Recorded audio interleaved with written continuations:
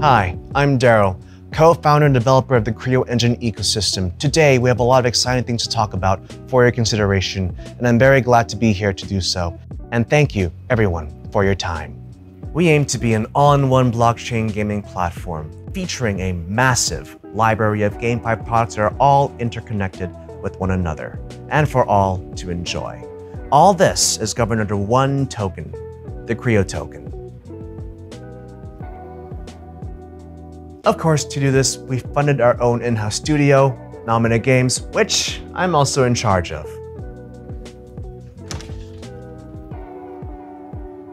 Here at Nomina Games, our staff members have decades of experiences combined and have worked in high-end conventional studios all across the country. We are 40 people strong, and this means we have the ability to create and innovate whatever we please. To get started, of course, we are creating 4 very distinct games and our own in-house platform to facilitate those games.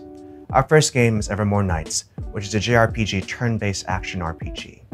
Our second game is Slime Haven, which is a pet simulator game. Our third game is Merchant Marvels, which is a crafting game. And our fourth game is Peony Ranch, which is a 3D farming simulator game. All these games are very distinct from each other, but here's the kicker. All of these products are all interconnected.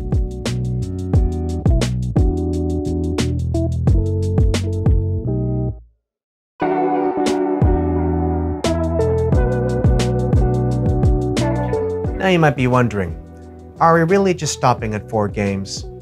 And the answer is no, we won't.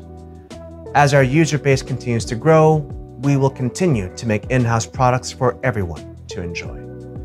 And we are very much keen on recruiting more developers over to our side to continue to better our innovations and our creations. Our first game is called Evermore Nights, a Japanese role-playing strategy game, which features 2 types of NFTs, heroes and weapons. Both these NFTs are unique in combination as well in attributes. We also feature a unique marketplace where players are able to post their items, skill cards, or anything of the sort to trade with individual players in this game. This game also has the ability to combine your heroes with other heroes to create stronger and more viable units for your adventure.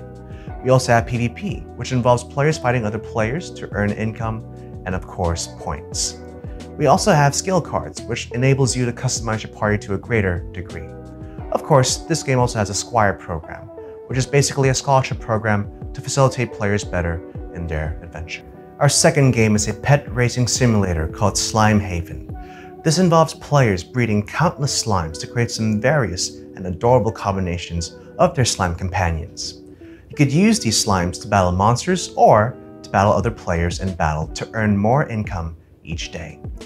This game also has a marketplace where players can post their slimes and their offsprings to earn additional income as well. Our major unique selling point is our platform's core ability to interoperate GameFi products, allowing them to send NFT assets or items in between each other. With this, we hope to create a mini ecosystem with 3 of our games by the end of 2022. Afterwards, we are keen on inviting developers all across Asia and the world to interoperate, or in other words, join our platform and become part of the Creo engine ecosystem. Next, let's talk about universal assets, with one of them being called Creonia, a massive land bank minted below our platform.